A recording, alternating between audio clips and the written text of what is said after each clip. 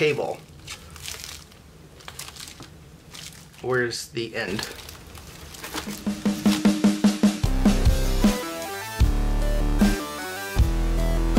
Math just went right out of my head.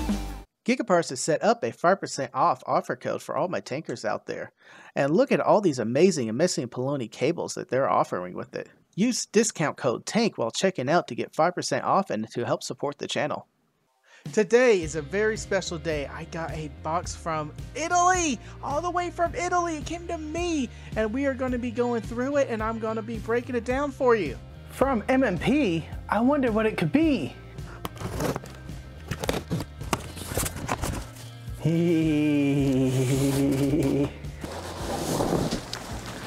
Yes. I wanted to pull out the cables and go through them one by one to tell you why I chose the particular cable for the job I'm going to have it to do. A lot of people throw stats at you like me and Mike did, show you how to look them up and how to tweak things for your use case, but we really didn't break down what those use cases are. So I'm going to try to do that for you and show you what I got in the box. One thing I do highly recommend, go to Messi and Paoloni's website and download their catalog. It's under data sheets. It has a lot of great information, and we'll be looking over it here shortly. Let's just start with what's on top. Oof, that's heavy. We got here UltraFlex 10. This UltraFlex 10 is a thick cable, as you can see there compared to my finger. It's stranded and has all the Messi and Paoloni goodies inside. Let's turn to the UltraFlex 10, and we're going to look at this table here. This table is showing us losses over a certain number of feet or meters, and then it shows us the frequencies down this left column.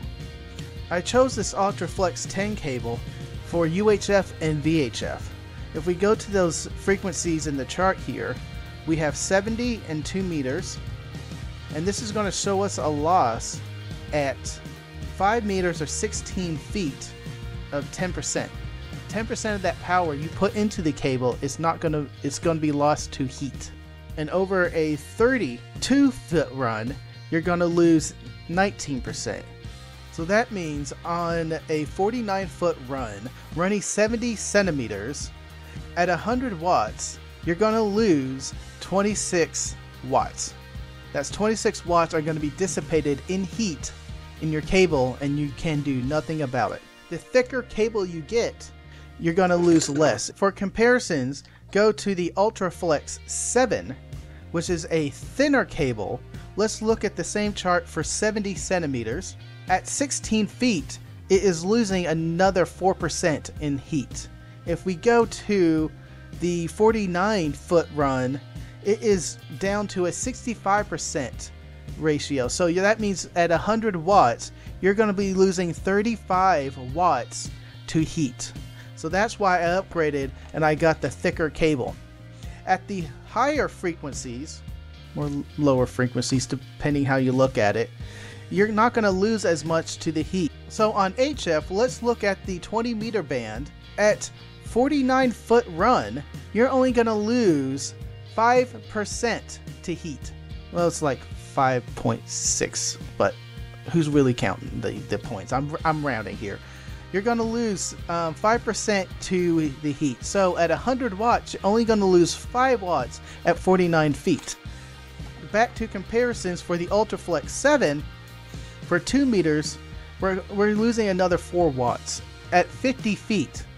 That's not that bad, but when you're talking about UHF and VHF, you really want the thicker cables, and that's why I got the UltraFlex 10 here. What's next in the box? What is this? What is this? Blah, blah, blah. Ooh. So this is ExtraFlex Berry 7. For comparisons, this is a thinner cable, and it's very flexible, as we can see here. Whee!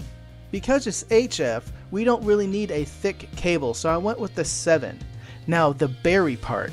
An awesome thing Messi and Paoloni has is a specific cables that you can bury, or made to be buried, that can withstand water entering the jacket. And that's why I got the berry, because I'm going to put this in a conduit underground. What else do we have? finally. For all my HF runs, inside I got this big old hunkin' mass of cables. Same reasons apply why I got the 7 over the 10 is the losses on HF are much lesser than UHF and VHF, and you can go with a smaller cable. So that's why I got the 7. And I got a lot of it. I think this is 200 feet. This is gonna be fun. Oh, I can't wait to do this. Ugh, these are heavy. Seria. This is the HyperFlex 10 Seria. This is a white cable made to be in direct sun in high heats. So this is going to go on top of my roof. And this is why I chose it. Because it's going to go up high in the Texas heat. And it's going to be sun beaten all day. I stayed with the 10 series of cable because it is the same thickness as the UltraFlex 10. And you want to stay with the same cable properties through the whole run. I thought about going, because this is going to be a much shorter run, up to the chimney for the UHF VHF antenna, and was thinking about going with a 7. But there is weird conversion things that happen when you go from a thicker cable to a smaller cable, and I wanted to minimize those, so I stuck with a 10. And Seria, just look at that. Oof. And I love these Velcros. Finally, the fun part.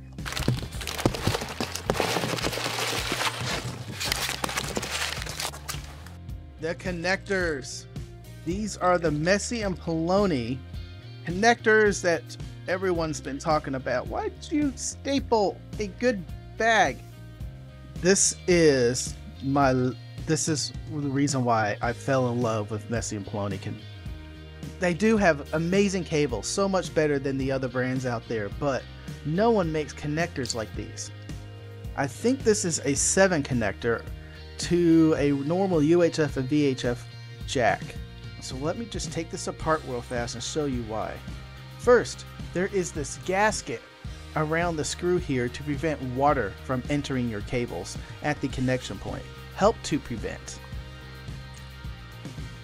Here is your one solder point where you're going to solder the cable into the connector, and the rest of this is just screw on.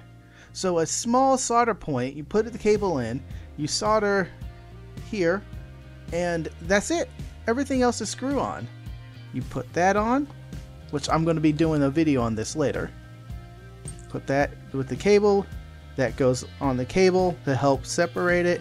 Here is another gasket they have to help prevent moisture and water from entering, and that will go there, and it will all just screw together. I love this. I love this. This is the best design for a connector, and I can't wait to start putting all this together. I have a lot of connectors like this. There is just a whole bag of connectors. In this other bag, they also have angle connectors. So what I'm going to use this for is in the wall.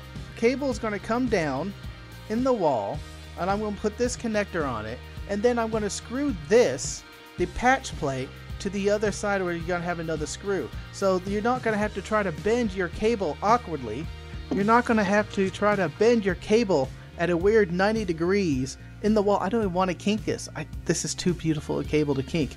So that's what this connector is about. You're just going to screw in there, and the wall drop is just going to come down, angle into the patch panel, so you don't have to try to bend your wire. Same kind of protections they have built in here. Here's your rubber gasket on the outside. Here's your inner gasket. I think this comes apart. I need to read the instructions for this somehow to get the cable inside there. But this is going to be fun. I don't think Mike has done a build on this. Haha, I'll be first. A cool microfiber cloth. Here's the connectors for the UltraFlex 10. Same thing. And I believe I also have angle connectors for them. Well, that's it. That's all the goodies. This is how I figured out how to do everything, and I really recommend you do it. Figure out how the lengths are and how many connectors are. So I just drew a diagram, which I have my loft space, which I measured from wall to wall, which is 12 feet, and then my other room, which I call storage room, which we are in the storage room right now, which is 11 feet. Then I measured the heights of my house and the height of my chimney, and finally the lawn space. Then I did all this math, adding everything together, coming up how much of things I need in the lengths. Then I simplified my drawings to runs. So this is going to be a whole cable run, and then I just counted for every connection point you need 2 connectors for that cable. So I counted all those, and I did more math down here. I messed up some math and I redid it, and that's how I figured out how many of what I needed from all my cables. You really need to do this and plan your setup so you know how long the cables to get, what type of cables to get, and how many connectors you need for that cable. Because the last thing you need is on build day, you run out of cables. So I am going to go through this box one more time and count the things and make sure I have everything. So until next time, y'all, go forth and conquer.